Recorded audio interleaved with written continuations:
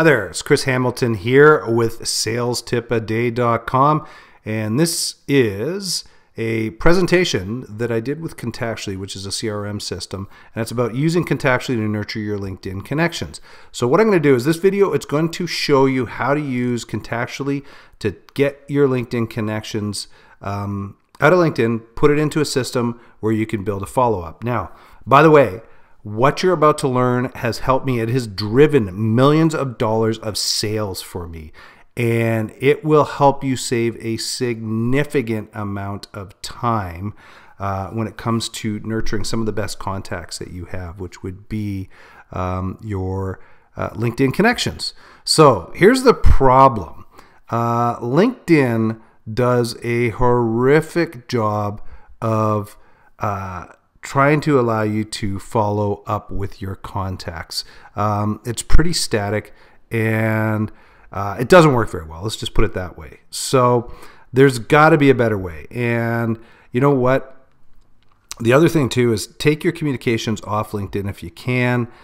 Reason being is that LinkedIn owns a platform and you don't control it, so they can change things at any time. So they make it hard for you to be able to follow up with people and nurture your connections. It also is, it's not your platform. So LinkedIn could change things at any time and stop allowing you to message, you get your account deleted, whatever it is. So you want to be able to take your connections off LinkedIn. I'll show you how to do that, put them into Contactually, and make this work for you as well. So there's several steps in this. The first thing you need to do is get your contacts from LinkedIn. So how do you do this? You go into My Network, hit Connections. Then what happens is a slide like, or a screen like this pops up. Over on the right hand side, there's a little gear wheel. Click on that. When you click on that, there's going to be a thing that brings up a page like this that says export your LinkedIn connections. So what you want to do is click on that. Now when you click on that, what you're going to do is you're going to be allowed to export to different file formats. And there's 5 choices you can get. Pick Microsoft Outlook and then the brackets .csv file, and then hit export. When you do that, you're also going to be taken through a security verification that you have to actually do. So you just you basically click on that. So what this does is it allows you to download all your connections out of LinkedIn. And what it does is it allows you to download its first name, last name, email address, current work title, and current employer, I believe, is what shows up in this Excel or CSV file that you can use. So that's the first step. Second step, get the Contactually import spreadsheet. So you're going to have to sign up for Contactually. So I've got a link here that you can use to sign up for a 15-day trial of Contactually to see how awesome it is and how it works. Once you're signed into the system, you get the Contactually import sheet. How do you do that? You go into the contacts section, click import. Then what happens is a pop-up box comes up like this. Now, there is a link that you can click on that's going to show you how to import your contacts. I'm not going to get into great detail on what the import functionality is, but I will show you a little bit about that. But what you need to do is you need to download, there's a template that's specific for Contactually. So then what happens is you click on that, it allows you to download that template. Now, what you need to do in step 3 is you take your LinkedIn contacts and you have to migrate them over to the Contactually template. And the reason being is because some of the columns and stuff don't fit up, and only the link or the Contactually spreadsheet is what you have to import into Contactually. So there's a bit of a step here, but well worth the effort.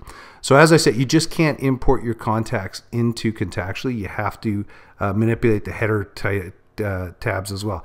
So when you download the Contactually import or contact import sheet, you need to delete rows 2 and 3 because it's just got dummy data in there. And then what happens is you're going to have that header row just where you see up here where it says first name, last name, email 1, 2, 3, 4. That's the header row. So keep it open like that. Now, Contactually works on things called buckets, and buckets are just things that you want to put your prospects in. Prospects can be in a prospect bucket, a client bucket, a potential client bucket, a friend bucket, an acquaintance bucket. You can make your own buckets up. But in this case, what you need to do is you need to create one that's specific for your LinkedIn contacts. So what I've done is down in the or how you add a contact or a bucket is you go into the buckets tab and click add a bucket. And then what you do is create a bucket. And in this case, I made one called LinkedIn Connections. And then there is a spot on your Contactually spreadsheet that will allow you to add the name of the bucket. So what you do is you take that name of the bucket that you put in there, and then in column J in the Contactually import file, you make that a LinkedIn, you put your bucket name in there, which in this case, I've made it LinkedIn Connection. You can do whatever you want. You can call it whatever, but LinkedIn Connection is easy to do. Now, step number 5. Format the Contactually spreadsheet. So the reason why I say you want to format this and import the data, here's why, is that on LinkedIn, you have a first name, last name, email, company, and job title. They map out almost the same. So in Contactually, it's first name goes to first name, last name to last name, email address goes to email one, company goes to company, and job title goes to job in Contactually. So there's only 2 differences here, email address and email one, and job title and job. Now, and then what you want to do is add your bucket name in the bucket column, which was column J. So we've got all this in this file format here to be imported into Contactually. So you can see the different things that I've done. So what you do is you take your LinkedIn file that you downloaded with all the contact information, copy that information, paste it into the appropriate column on the LinkedIn or in the Contactually import form. Then what you do is you import the spreadsheet and you map the columns. So what you do is hit contacts, hit import. Then what you do is you're going to choose the file in this pop-up box that you've created for importing into Contactually. And then what happens is you're going to get a page like this that says confirm column mappings. You just make sure that everything maps to whatever column it is, and then you hit finish import. It's going to take a few minutes for it to go through and get imported into Contactually, but once you do that, then it's going to tell you that your files have been imported into Contactually. So when you go to your bucket, what you're going to see is you're going to have your LinkedIn Connections sitting in your LinkedIn Connections bucket, if that's what you named it on your spreadsheet. Now, one of the other things you need to do is you need to merge contacts. So one of the problems that happens is you may already have data sitting in Contactually and you've imported new data. So what Contactually does, it looks for multiple things like name, company, certain things, and it looks for any duplicates. So what happens is on your main dashboard page, you may see merge contacts if there are some duplicate contacts or what they think is duplicate contacts. And then what you got to do is you just have to go through and select, does this contact connect with this contact that we already have existing in here? Yes, no. And then you just confirm it. Now, here's where the rubber hits the road. So let's just recap really quickly. So what happens is you set up Contactually. You go and get a 15-day trial.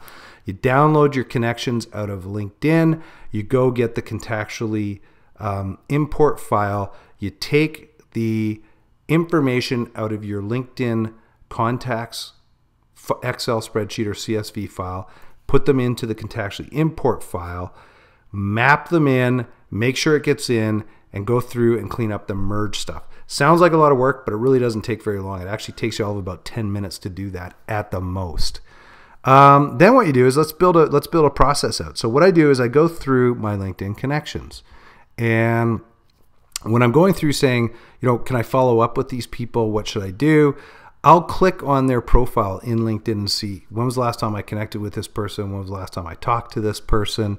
What can I do to reach out to them as well? And the one thing that's wonderful about Contactually is it allows you to create email templates that you can send out to people to follow up with them. I'll get to that in a couple of seconds here. So with Vedang, I connected with this guy, let's say 4 months prior, hadn't done anything or sent him any other information. So in this case, what I'm going to do is I'm going to send him a message through Contactually. So one of the other things too, when you're sitting on LinkedIn if you pull it up and someone's got their expertise, hit endorse, because sometimes they'll get notification that says, hey, Chris Hamilton endorsed you, Vidang. And Vidang's going to be like, who's Chris Hamilton? I haven't talked to him ever. And then all of a sudden, oh, I see who he is. Yes, da da da. In this case, I used to work with this guy. Anyways, now what you can do is you can create your own email that you want to send out to them so you can follow up with them. Or what you can do is use an email template. So Contactually has some templates that you can use. You can create your own templates.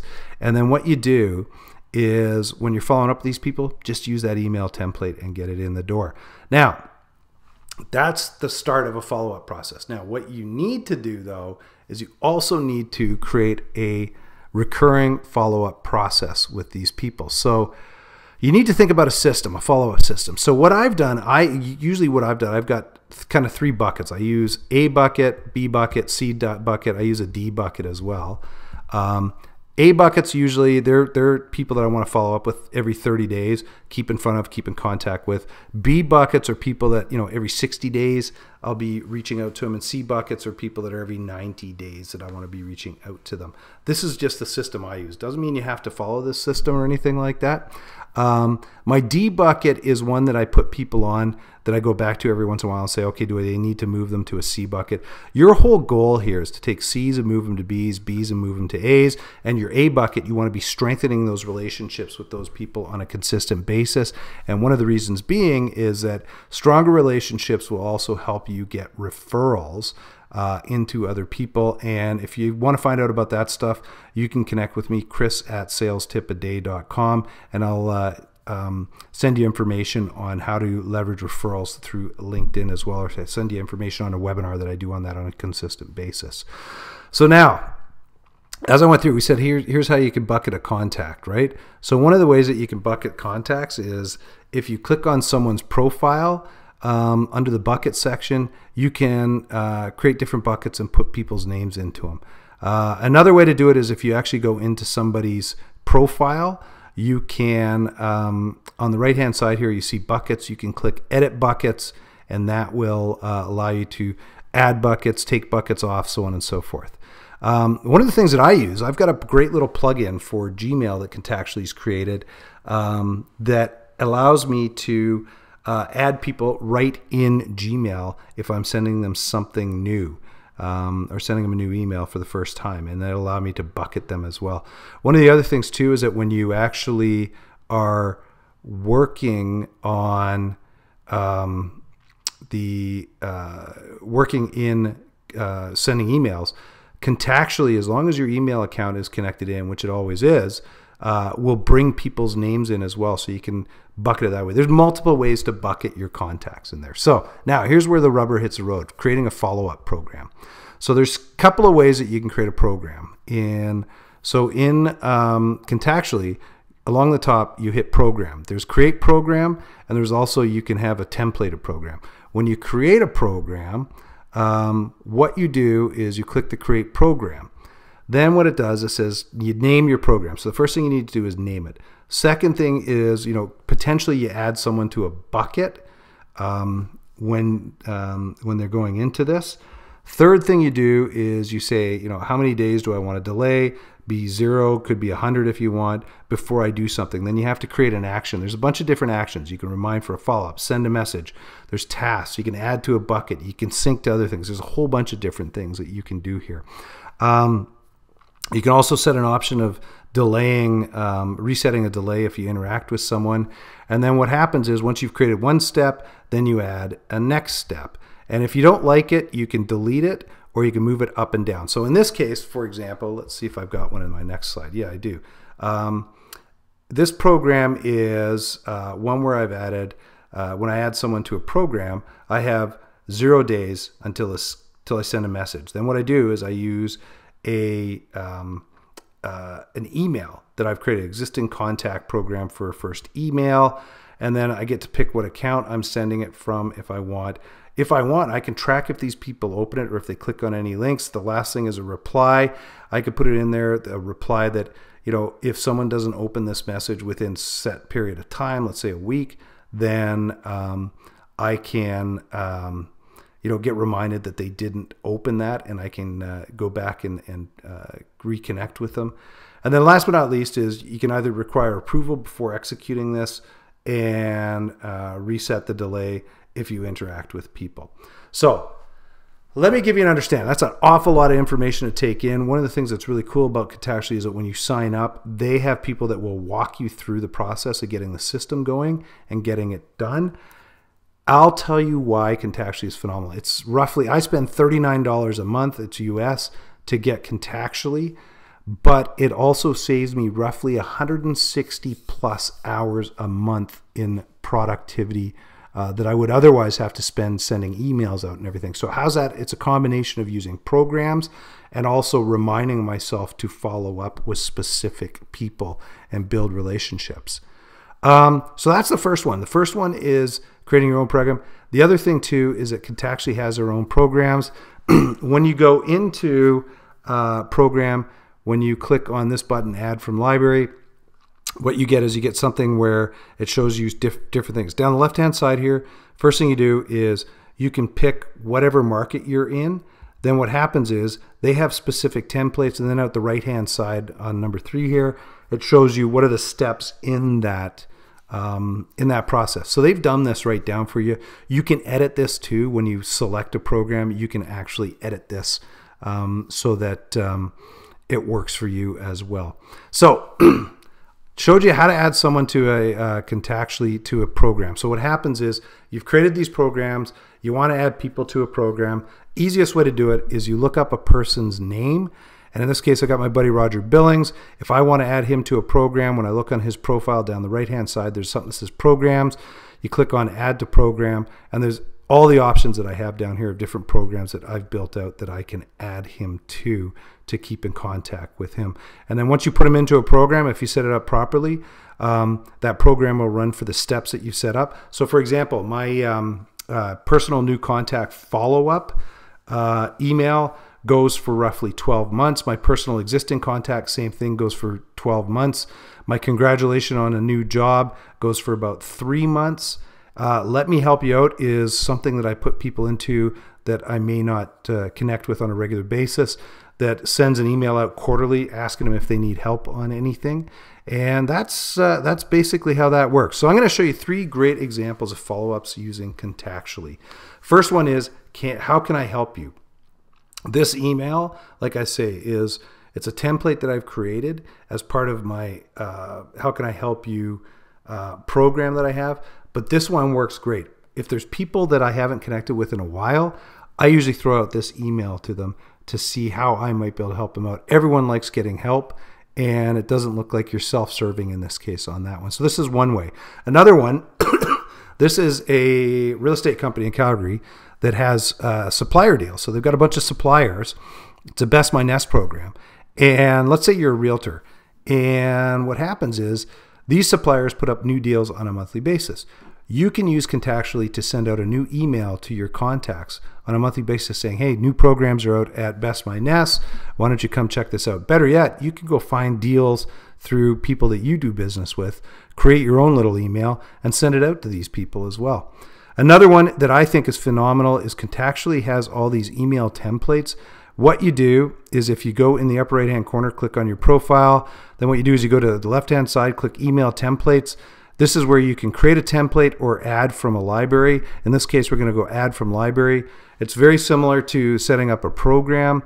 First thing you do is you figure out what industry you're in. Then in the middle part, what happens is you've got the titles of the different emails that you can use as templates, and then what do they look like on the right-hand side. So I just want you to understand, there's a lot of information to take in here. It may seem like it's going to take a bunch of time to get it set up. It really doesn't. To tell you the truth, from the time you download your LinkedIn file to the time you get it imported into Contactually, it'll take you about 10 minutes. And then you start working on that follow-up process. And put aside like 10 minutes, 15 minutes every day, and this thing will just automatically just get built out and stuff like that. But I'll tell you what, there's a bit of time initially, obviously, to do all this stuff. But once you do it, it's just a maintenance process after the fact, and it nurtures your relationships with people. So one last tip I want to give you here is Add your LinkedIn connections on a monthly basis. Make sure you download your LinkedIn connections. Why? Because LinkedIn could pull that functionality at any time. Think about Facebook, for example. People put their email addresses into Facebook. Facebook has moved towards a messaging service, so you cannot get emails out of Facebook. I have a feeling LinkedIn will eventually go that way as well. The other thing happens is that people's emails, their contact email information changes on a consistent basis as well. So you just got to make sure that you're staying on top of that sort of stuff. Tell you what, you have any questions on this, by all means, feel free to reach out to me, chris@salestipaday.com, or if you're in North America, give me a shout, 403-630-1243. More than happy to help you out with this or talk about this or walk you through this process, and we'll go from there. So, you know what? It's a new year. Start out good. Start working this. Work your LinkedIn connections. They're a gold mine in there. I know it because I do it on a consistent basis, and Contactually will help you nurture those leads.